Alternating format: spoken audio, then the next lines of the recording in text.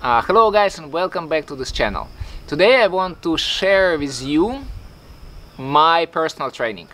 The reason why I want to share because I finally start my new training cycle and for the dynamic biofins, and I was thinking maybe some of you gonna be interested like how I'm personally training, and maybe you're gonna pick up some useful information from my experience and apply to your training. I haven't been training for a while, like properly training, because like currently my personal best for the dynamic biofins is 170, and for me to progress in this discipline it should be some kind of periodization plan. I should be doing different stages and then reach my peak performance and then try to do my personal best. And for this I need time.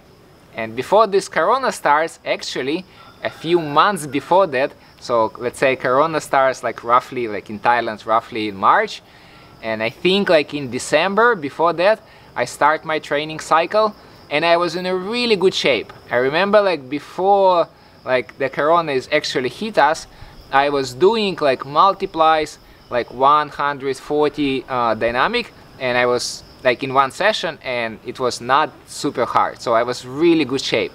However, then, as all of you know, there was so many lockdowns, and then the pool was closed and open and closed and open. I tried actually once to start again my training cycle.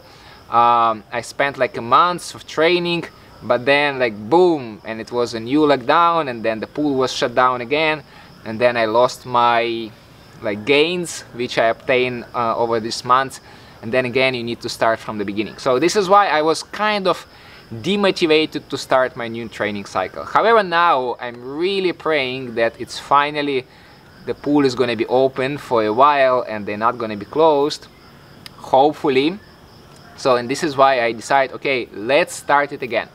So again, my current personal best in dynamic biofins is 170. My goal is 180, and this is why the video is going to be called my road to 180 meters, something like this. I haven't like decided how I'm gonna name this video, and it's going to be different episodes. Obviously this is the first one where I'm gonna explain how my training structure looks at this moment, and then I will try maybe post it once per week, or maybe once per couple of weeks. Let's see if you like it or not. Maybe no one gonna be interested in looking for such videos, and then probably I'm gonna stop posting them.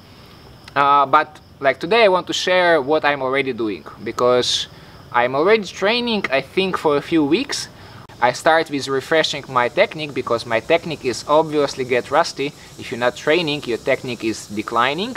So currently I'm doing like relatively easy training, but I try to keep like high volume. So the goal is to like train as much as possible, and during the training session I do many lapses, relatively easy, with a sufficient rest in between.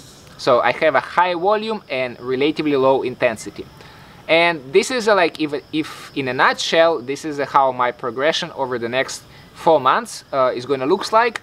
So now I have really high volume and low intensity, and then it's going to be volume is going to slowly decline and intensity is going to slowly rise.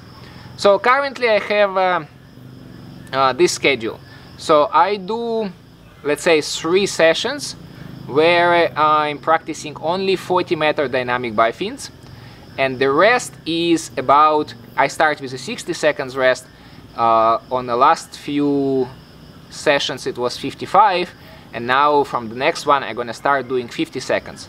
So it is a 44-meter dynamic, 50 seconds rest, and then repeat for 40-45 minutes. So this is my volume session. Again, the goal is to bring volume a little bit higher. So the goal is to have a 60-minute session without like non-stop, and then over the next few months I'm gonna increase slightly intensity of this exercise by slowly reducing the rest. So as I said, now it is a 50 seconds, and then in a couple of weeks it's going to be 45 seconds, it's going to be 40 seconds, 35 seconds, and I think on the last month it's going to be 30 seconds.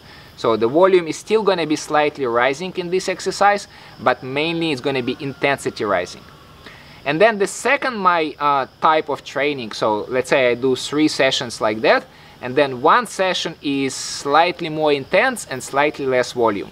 I do 70 meters. Last time I did 4 times 70, or yeah, last time I did 4 times 70 with a good sufficient rest.